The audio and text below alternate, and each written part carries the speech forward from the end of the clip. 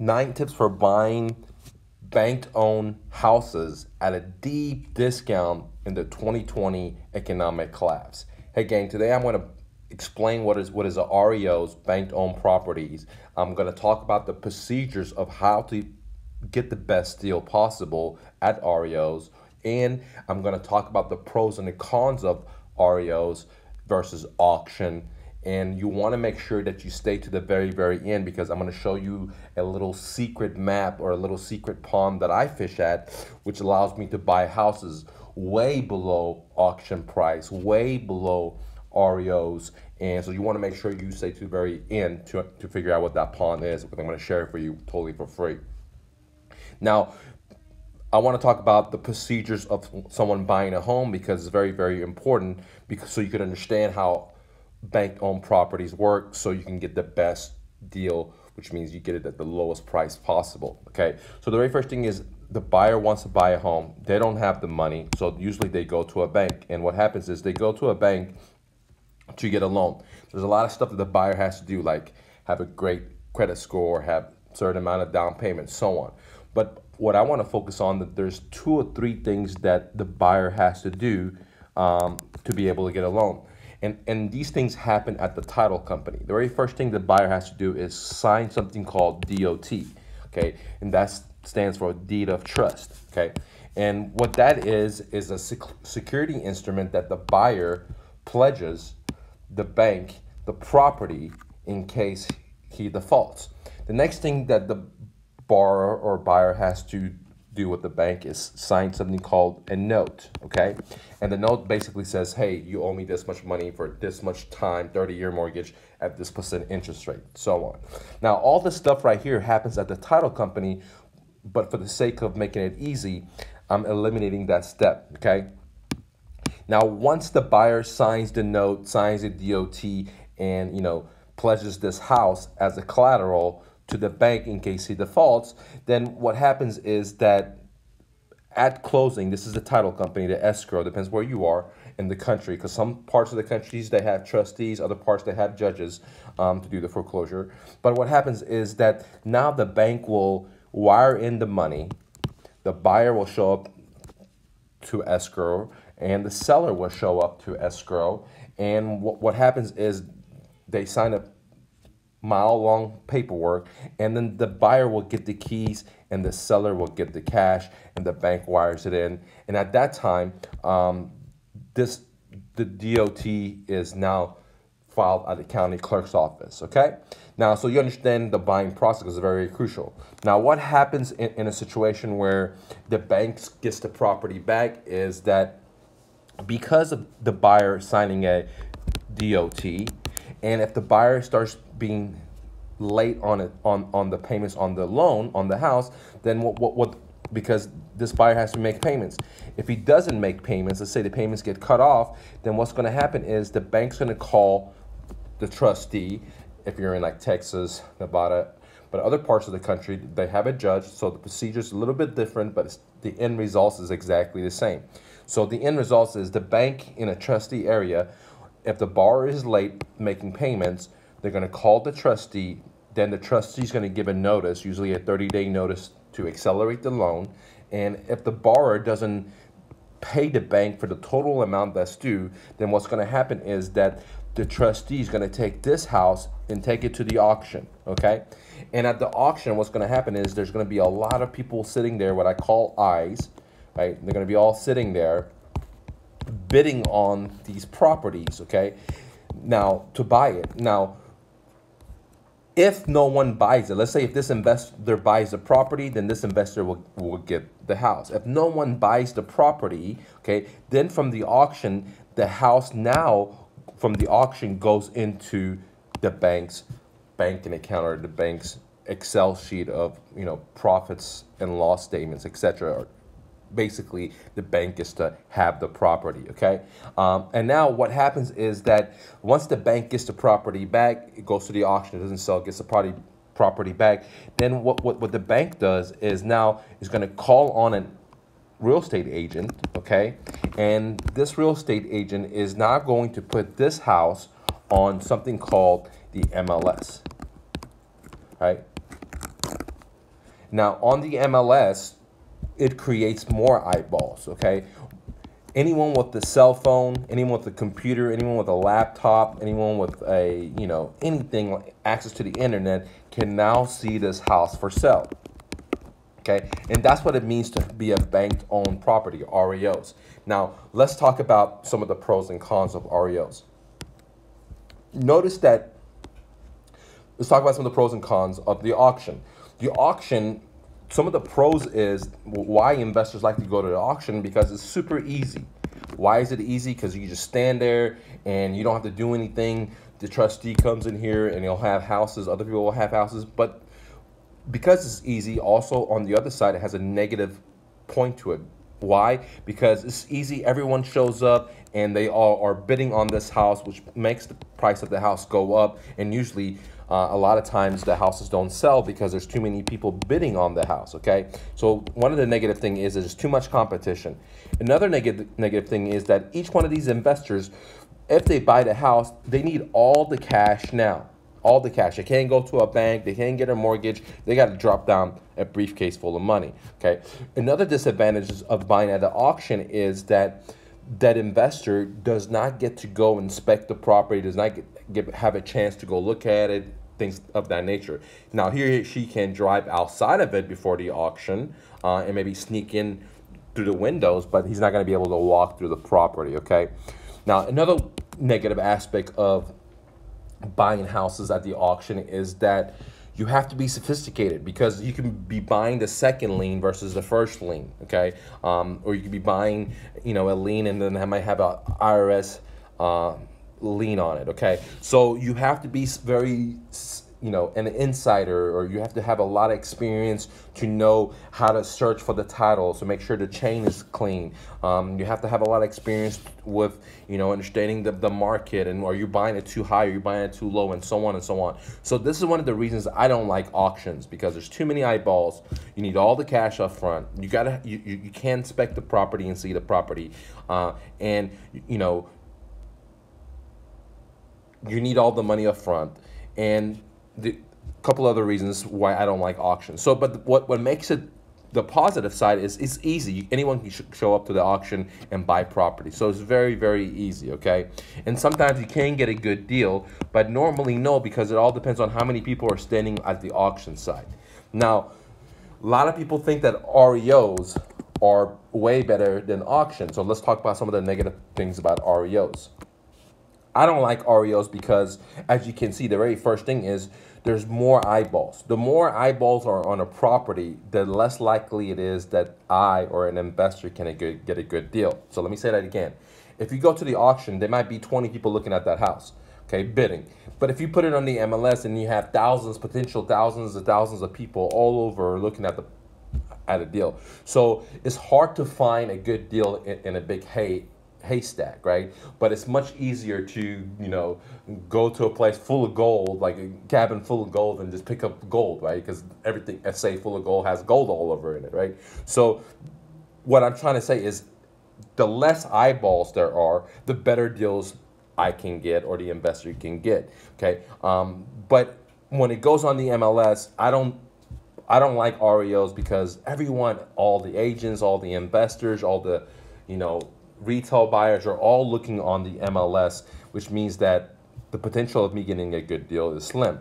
Another reasons I don't like the MLS or REOs, okay, another reasons I don't like REOs on the MLS is that I'm not going to be able to negotiate 60 cents on a dollar deal. I'm not going to be able to get seller financing or owner financing where the seller becomes my bank, okay? And again, once again, the main reason I don't like REOs is you need all the money up front. There's too much competition. And I'm not going to be able to get a deep discount, nor am I going to get some kind of creative seller financing. And I'm dealing with machines like the banks and the real estate agents. And I don't like machines. I don't like terminators. I like to deal with humans. So now I basically talked about some of the pros and cons of REOs. I talked about some of the pros and cons of auction. Now what I want to do is talk about a better strategy than REOs. I want to talk about a better strategy than auction. And this strategy, why is it better? Well, the very first reason why it's better is that I'm the only eyeball there. okay? Or there might only be 2 other eyeballs there. So less competition. And anytime there's less competition, it's always a better deal to find gold, okay? The next reason why I like this strategy I'm gonna share with you right now better than REOs or auction is that I don't need all the money, okay? Why? Because with this strategy that I'm about to share with you is that I allow the seller to be my bank, okay? I don't need all the money. I don't need the whole $200,000 to buy it, okay? Because I can allow the seller to be my bank. Another reason why I like the strategy I'm about to share with you guys is that I can buy houses 60 cents on a dollar, 50 cents on a dollar, where I could not do that at the MLS REOs. I could not do that at the auction foreclosure because there's so many people there bidding that, you know, I'm not going to be able to get a deal 60 cents on a dollar. Okay, why am I able to get a deal 60 cents on a dollar? The strategy I'm going to share with you is because I'm one of the only eyeballs there. Okay, now let's talk about some of the negatives. I talked about so many positives, but there's so many positives that can go on day and day. But let me talk about one of the negatives, because this is one of the major negatives to the strategy that I use. That is hard work, right? It's hard work. You know, it's not easy. It's not like going to the auction and putting your foot up and just bidding on something. It's not like that, okay? Anyone knows that you can buy a better deal from Craigslist, from a homeowner, or from someone that's trying to sell a car, or someone that's trying to sell a motorcycle on Craigslist that's motivated, versus going to the Honda dealership or the Toyota dealership. You know, they're gonna screw you really good, okay? So the same philosophy applies here. But because it's not easy, it makes it hard, okay? Which now requires, another negative point is that you have to have skills, okay? What kind of skills do you need? Well, before I go into it, I'll talk to you about it.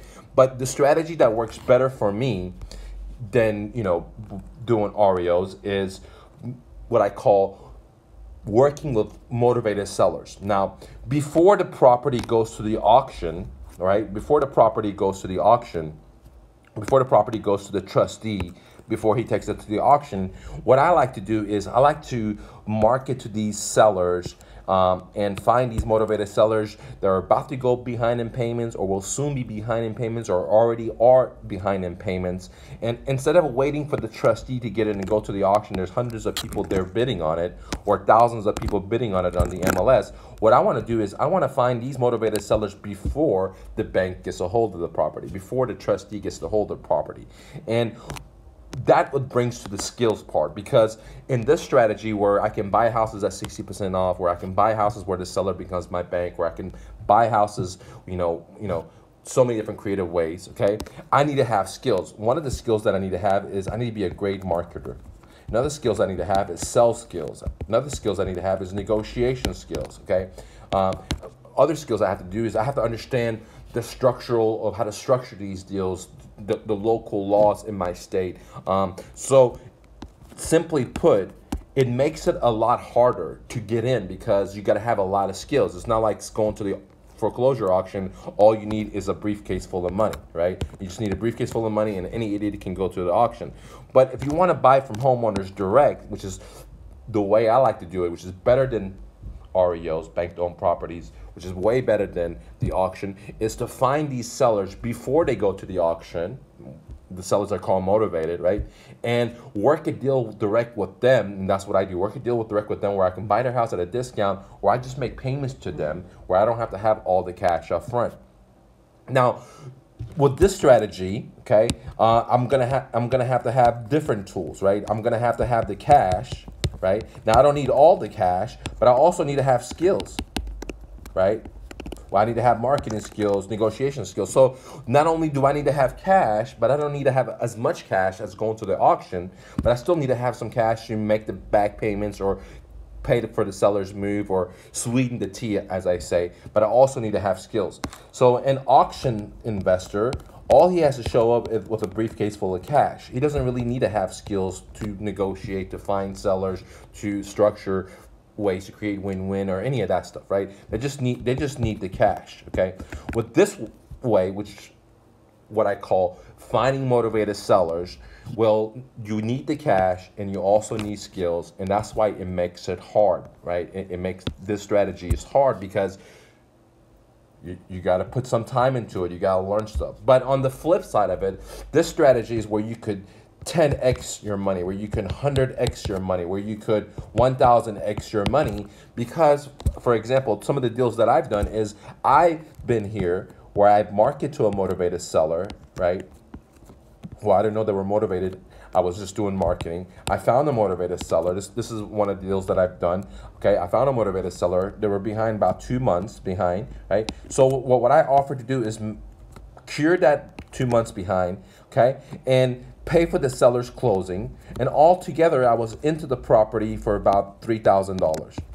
And what I did is I got this property from the seller, and their payments were ultra low. And what I did is I started renting this property for 6-7 years. And then at the end of it, I ended up selling this property and putting over $100K into my pocket. So remember, guys, I only started with $3,000. Okay, and then at the end of 6-7 years, I got $100K. Meanwhile, I was profiting $500 a month.